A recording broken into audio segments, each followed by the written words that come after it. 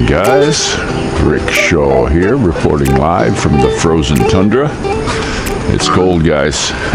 We got that big storm around us. We're probably not getting the rain they are up in north, but it's temperature really cooled off. So it is, by the way, the 23rd of August 2022. And I want to show you. I got my big mirror in the front end. I hope you can see how good this works. I mean, I had a blind spot over here, so that's fixed. And then I got this one, mounted that one sideways. The trike is doing good. We took Grandma to the depot the other day. I put the 13-tooth gear in on the front sprocket, and I use a little bit of Loctite on that because the clip that holds it screws into the gear itself. So I always like to put a little Loctite on those. Job went real smooth. Everything's going good. And we drove it up all the way to the depot and around town. No problems at all. Nothing. In the traffic, like when the traffic is creeping along, you can just let the clutch out in first gear and just do a half of a walking speed. So that was really fantastic. I went ahead and got a couple reflectors on. Wes gave me some reflectors, so I put those on. That's just a bicycle one, but I got these ones. I want to get some red ones for down below, and I put an orange one over there. So we got that. But she's tracking really good. Everything's nice. I've been watching the chain, make sure it doesn't get loose. It's fine. So far it's fantastic. If anybody has any questions on ideas for a trike, let me know, and then talk to your builder too, or anyone else. I've actually gone when we've gone places like in Manila or somewhere, and I've stopped and talked to Trycycle guys. Hey, where'd you get that? Oh, that's cool, you know, and just talk to them. A lot of these guys, they're really into their trikes. It's the huge mode of transportation here in the Philippines, and I don't think that's ever going to change. I see they got some guy up there now. I forget his name. He's pushing. Hey! He's pushing for gondolas or something, like ski lifts going around Manila. Okay, he's going to take 3 or 4 people off the street. Like, that's going to do a bit of good. I don't know. Sometimes these people get these ideas in their head and they just want to spend money. It's not theirs. That's why. You know, let's push this thing. Let's push this thing. I know in my country, if they were going to do something like that, the politician gets it in his mind to do this, you know, this thing that's not going to help at all, and then he's going to get all his buddies and family to be the ones who bid on the contracts, you know, and they're going to be the ones who get it. It's just how it works, guys. Don't know about here, but you know, I have to say it that way. But we're really liking the buggy. The boys started school, and my daughter. They all started school, but they're split up. The boys go in the morning. It's only half day here, half day, 3 days a week. So they go in the morning, and then we go pick them up, and then we take my daughter up and then pick her up in the afternoon. And it's nice to have the trike instead of starting the car for these little, you know, couple kilometer trips. But the schools here, they're absolutely ridiculous. You know, they're so horrible on letting anyone out. When it's time to leave, they say, okay, be here at 3:15. They released her at 4. You know, and they constantly do this. They'll tell me, come here. They'll tell me, pick her up at 12, and they don't let her out till 12:35. I mean, if you know, how are they going to teach these kids time if they can't keep track of it themselves? You know, I'm not liking the school here at all. We're talking about looking at a private one. Just get her the heck out of here. We didn't get into private because we had been talking for a while about getting the heck out of here. And this is just another nail in the coffin for this town here. I think the public school. Another thing that's happening here. My daughter's been going to school for quite a bit, and her English is very good. I teach her new words all the time, almost daily. You know, we pick up a word, or I'll say something. Oh, what's that mean? And we'll sit and talk about it. And she gets it. she goes to school and she's coming home with all these horrible habits in English. I mean, they're teaching her wrong crap because that's the way they talk, and it's not their fault. English isn't their first language, but I want her out of there before they ruin her. And the stuff they teach. If you look at what they're teaching, I mean, holy crap! You know, they want to dumb these kids down worldwide, so that they're just smart enough to be worker bees. That's it. But I don't get why they don't teach them time properly. I mean, if they want them to show up on work on time, it's a known thing here, Filipino time. You know how Filipinos, they come moseying in. I watch it here with the workers. They trail in at all different times. Hey, good morning. Good morning. It's cold, huh? Yeah. But they come, straggling in here, and that's why when I was in the States, when I was running different jobs and stuff, and sometimes we would need a huge amount of people. And, so you got these stacks of applications, and we would, my boss and I would sit there. This is before you meet the guys, and there'd be stacks. And we would have a stack on the left means we're definitely going to interview. The stack in the middle meant, okay, we might interview them if some of these don't pan out. We'll have them for the second day. And the stack on the right was an absolute no. And the sad thing was, my boss, every time he's seen a Filipino, and it's got your all the applications got your ID cards, so you can see a picture plus the name. Every time he's seen a Filipino, he threw it over in the no-go stack immediately. And I'm like, man, what are you doing that for? And he's like, hey, they don't show up. They're late. They don't show up. They got excuses. My grandmother's sister's uncle's twice removed cat died, so I had to go comfort them. That kind of crap. And so he was just like, no, I'm not dealing with it. I need guys that show up every day. And the schools here, by doing,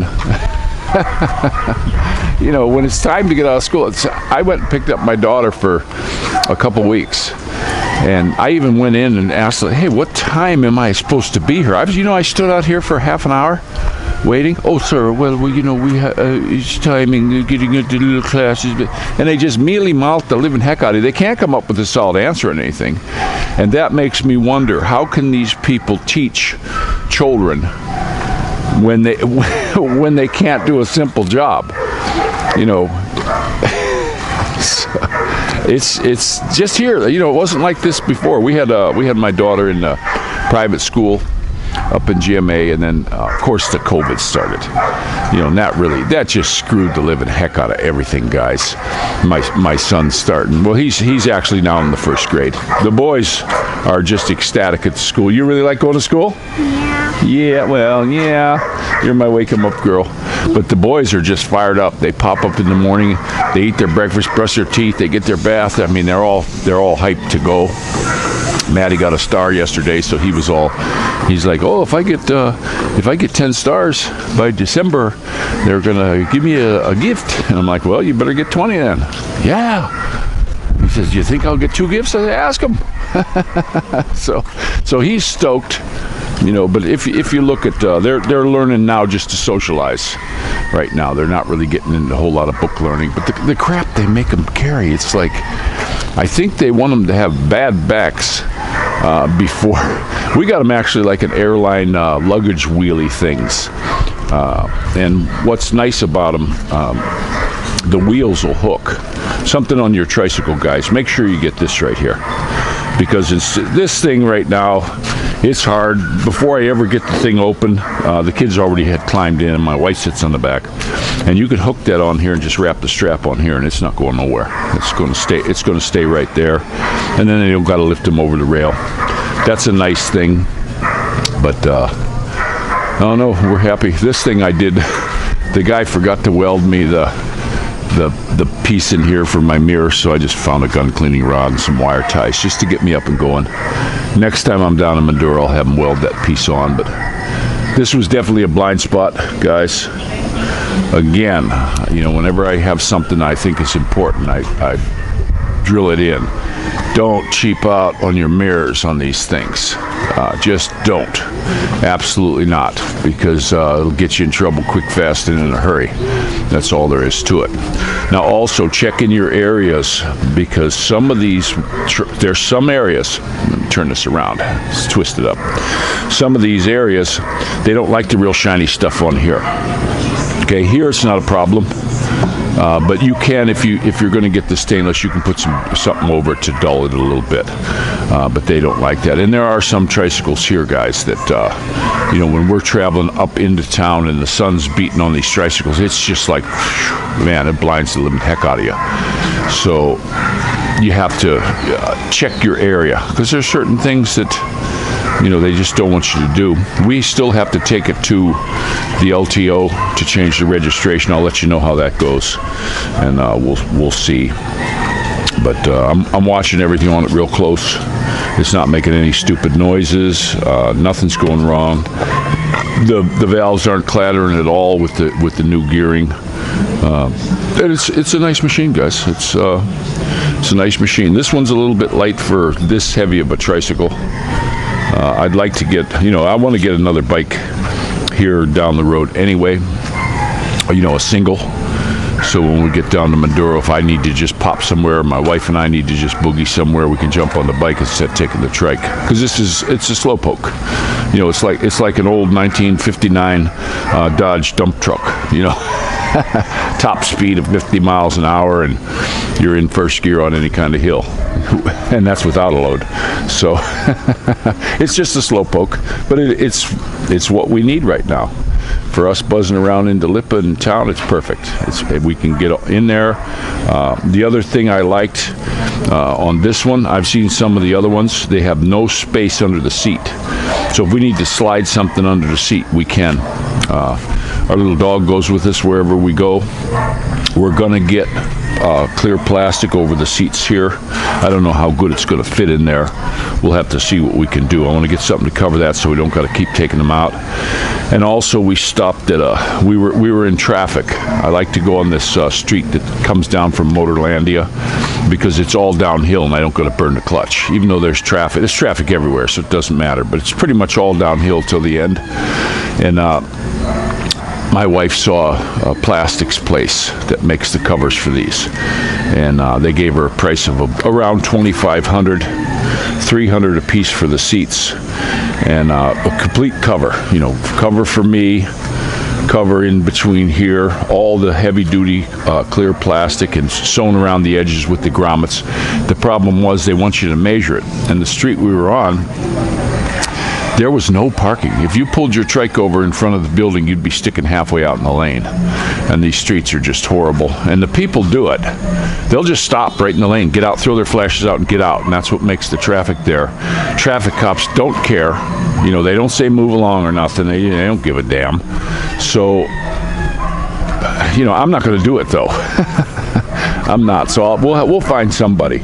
But $2,500, 3,000 or something like that, $60 to get a really good plastic.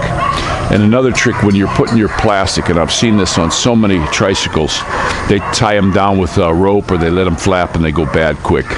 The trick on putting any kind of tarps on anything, put them on bungees. Put them on bungees like even this. Keep it on a bungee, and that way you can flex a little bit and they don't tear up so bad. And I will have hooks. I don't want them to make it all the way down. I want to make it up a little bit so that I can put a couple hooks on there and stretch it down. I absolutely 100% have to get a water shield here.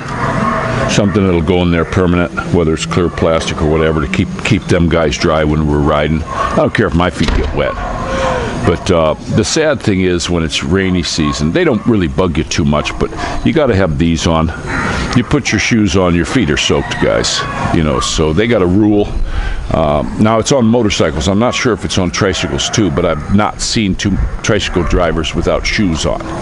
But Filipinos, they cover themselves. They put big sleeves, even those little pull-up sleeves on their shirts, and they don't want to be in the sun. They don't want to get darker. That's the thing here. You know, if you're dark-skinned, you're like second-class citizen, which to me is ridiculous. I think the folks that have the darker skin look better to me. Instead of sending one of these girls, you used to see these girls taking the glue to tie on, and their skin's all pasty and white, and they're sitting there thinking, "Ooh, yeah, they're so hot." And I'm thinking, man, what kind of drugs is this one taking? You know, it's just my thought. You know, but it's not the same. It's a different culture, so they want white. They want everyone being white. But we are thinking of, you know, after we get our place done, I want to get like a dirt bike type bike, and so that we can cruise down those roads if my wife and I want to travel. But this thing right here, it's going to keep a lot of miles off the cars, guys. And plus, they don't bother you so much with parking. There's my little baby. You going to drive, huh? Give me the key. Give me the key. Oh yeah, that's coming, guys. That's coming. Papa, give me the keys. You know, old Harry Chapin. See you later. Can I have them, please? So I'm going to let you guys go. It is kind of nice here. This cool weather. We were bundling up pretty good last night. Didn't need any fans. You know, that'll definitely cut the electric bill for sure for running the fans all day. But I had to PM my fan again. It's locking up. It has a solid bearing. My other fans in here, they're a little bit more money. You can tell by the weight. They're roller bearings in, like on the little thrust bearing in the back, and you don't really need that much of one. But they're roller bearings, and you never have problems with them. These ones with the solid bearings, they're trouble. They just keep coming up. So I had to take it apart the other day, blow it out really good, and I found a thing of 3-in-1 oil, the WD-40. They'll lock up real quick. The 3-in-1, a little drop in there, let it soak in, turn it over, do the other one, and it seems to be running real smooth. But when fans here, you got to clean them once a week, guys. They get so full of gook. Every place we've lived in 4 different places since we've been here, or since I've been here, and the fans they get covered in gook in a week. Doesn't matter if you keep your windows closed or not. They just make static and catch everything. So you gotta clean them, and you can oil them. I actually knew when I was in the States, I had box window fans, and it was, you know, just had to run the fans. The place didn't have air conditioning, and you needed fans. I had the upstairs one doing an exhaust, and the downstairs in the front on the north side blowing in. So we constantly had a draft going through. And I was going to work, and the girl showed up, and I said, "Hey, I need you to clean the fans." And she says, "Okay, I'll get that. That'll be my last," because she would start at the top and work her way down. And she was a fantastic job. She would do a fantastic job for like $25 a day and food. And she could make anything she wants. Had a key and all that stuff. She was a pretty good chick. She had a couple kids. Sometimes she'd bring her kids over. A couple times her husband even came outside and trimmed the grass and all that stuff. But this girl, I come home from work early, and she had all my fans out in the back and was spraying them out with the garden hose. And I'm like, oh. She goes, no, it works. I do it all the time. And then she left them sit and dried. You know, something didn't hurt them a bit, and she cleaned them off pretty quick without having to hunt for a tool or anything. Sprayed inside the motors and everything. And I'm like, oh man, that's going to suck if it burns them out. And she said, "This isn't the first time I've done this." And she did keep the fans real clean, because that place we had on the front of the place, it had all kinds of these conifer type trees. And those trees, you didn't want to go out there.